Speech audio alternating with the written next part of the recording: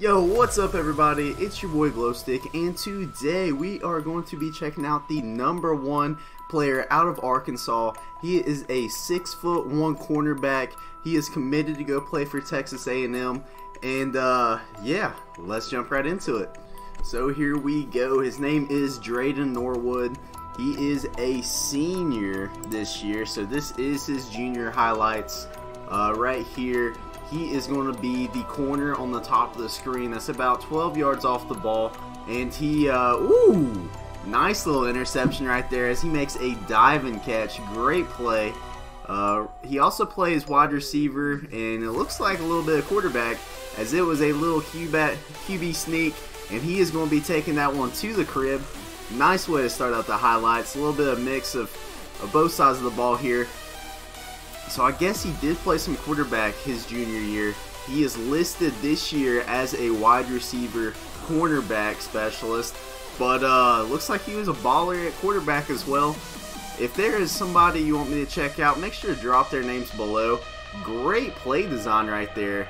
A little double handoff throw right back to the quarterback, almost like a little Philly special. I know some of y'all know that play from the Super Bowl when Philadelphia beat the New England Patriots. I'm sure some of y'all like that, some of y'all didn't, but what a great throw on this play.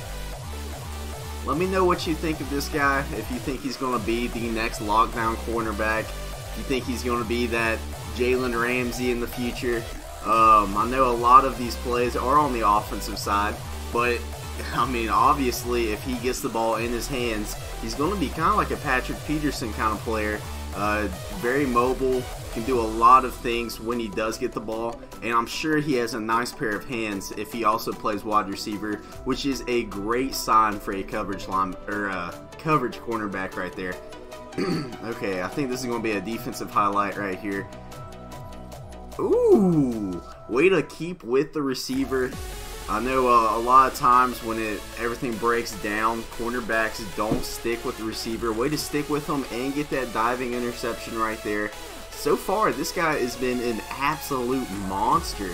A little jump ball right here, and a great defensive play. It looks like he's going to get some pretty good competition as well, and these stadiums are pretty good size, so I am assuming he plays for a very large school. If you know what school he plays for, drop that below. I think it says North Side right there, and ooh, a little sidestep and then walks into the end zone. Great play right there. This guy is an absolute monster.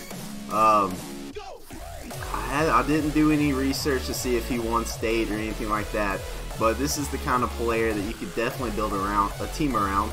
I mean, he is the #1 player in Arkansas for a reason. I am very surprised that he is the #1 recruit out of Arkansas for the defensive side, but most of his highlights are him playing quarterback.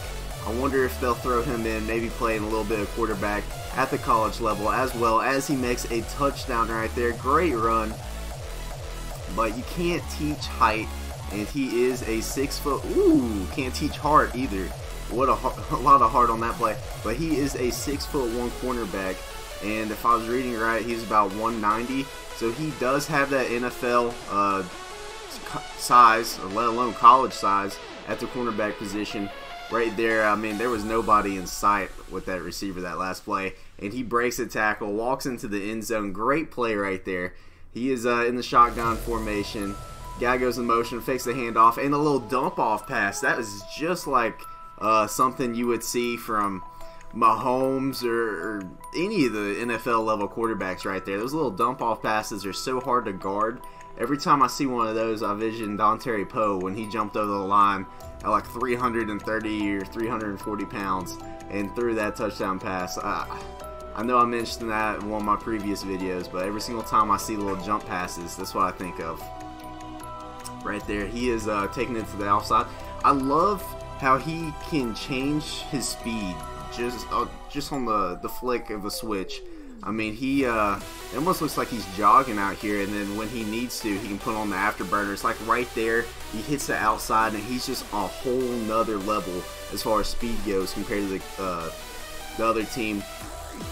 If I read right, he runs to about a 4.4640, which, you know, is very solid time. It's not elite time, but it is a solid time for a cornerback at his size. I'm sure with the college coaches, he's going to improve that. He might be able to get down to a low 4.4 there, and he's going to have a lot of scouts checking this man out.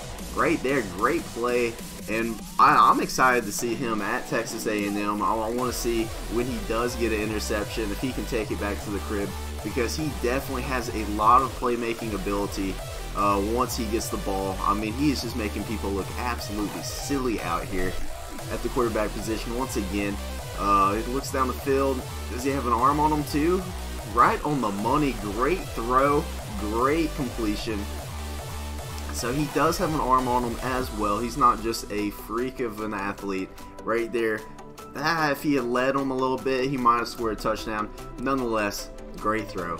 And that was today's video. I hope you enjoyed. If you did, make sure to smash the like button. Comment who you think I should check out next below.